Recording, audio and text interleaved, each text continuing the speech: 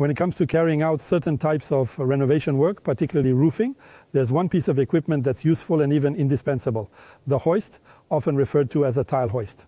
You can rent this tool, of course, but why not buy it if you've got some major work to do, and then maybe share it with neighbors or fellow DIYers. So this hoist I've decided to test is designed for craftsmen and DIY enthusiasts.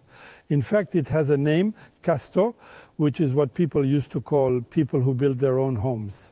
The basic kit for the CASTOR steel is made up of several components. At the bottom of the hoist, there's a chassis on wheels which carries the electric winch. Next, there's a trolley on wheels. Then there are 4 ladders, depending on the height to be climbed. And on these ladders, we'll place a knee joint. The knee joint is pre-angled, but it's adjustable. Then there's a headboard fitted with a pulley and a platform with a side panel. Finally, there's an electric cable equipped with an automatic stop and a remote control. So I start by installing the trolley on the chassis. That's when you see that it's fitted with an anti-fall brake. Then I'm going to assemble it on the ground, so I tilt up the chassis and thread the various ladders together. No tools are required for assembly, and it's held together by pins. That's it. I insert the pin. And we're going to use the ladders, well, 2 or 3 or 4 ladders, depending on the height we have to climb. There, threaded and pinned. And now the 3rd ladder. As the winch cable has to run inside the ladders, I pass a rope beforehand, which will enable me to hoist it up once we're up there. So I pass the rope inside the ladder. Now we're going to pull the machine up against the facade and onto the roof. Of course, this is done by several people, and the operator on the roof is equipped. He's wearing a safety harness and is secured to avoid any risk of falling. So I'm going to attach the head of the last ladder so I can pull it up.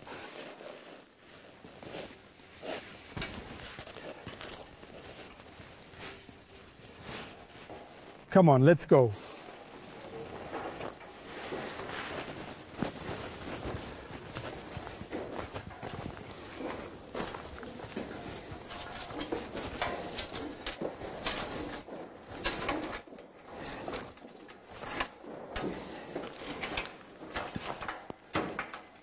So the hoist can be either vertical against the wall, in which case it'll have to be anchored, or slightly pointed, minimum 30 degrees.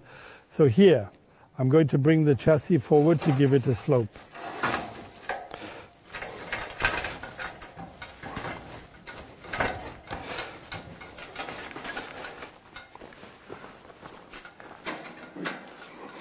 It's pretty good. Now I'm going to orient the wheels differently so that the machine is no longer in the rolling position but in the support position. There you go.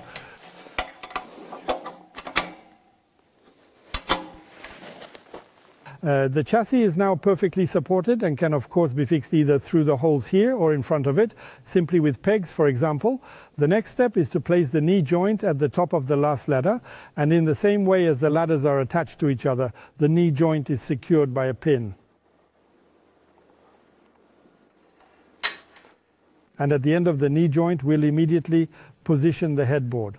All this is fitted with pulleys, of course, because it's on these pulleys that we're going to run the cable that will raise the trolley.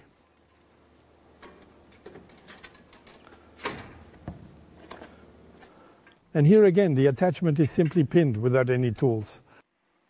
On the headboard, I fix a parachute system, which is in fact an automatic trolley stop. In other words, when the trolley comes here, it stops automatically. And then there's a cable linked to the lower part of the machine.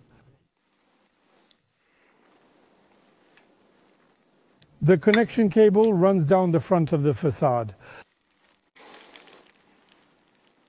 So now I connect the unit to the mains and plug in the remote control. I also connect it because we're going to need to operate the winch to free the cable. So by pressing the downside, I'll be able to raise the cable. The cable climbs little by little and passes over the various pulleys.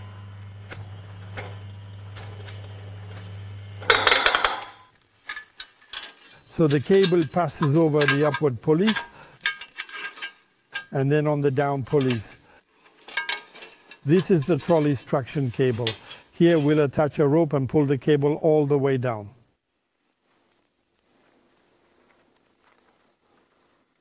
And we're going to pull from the rope at the bottom. I'm lowering the cable all the way down.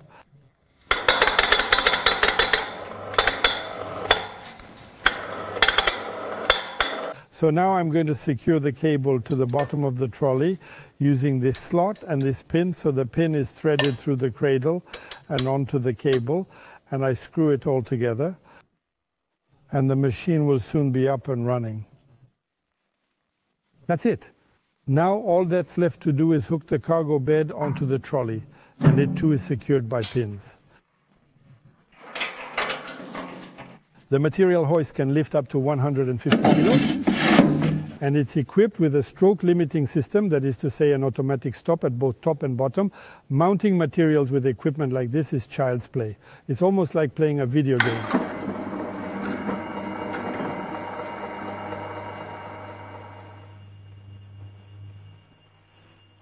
And the automatic brake means the trolley can't go back down no matter what, even if there's a power cut. And the basic equipment can be fitted with options and additional accessories, in particular ladders for climbing up to 20 meters, as well as shoring and anchoring systems.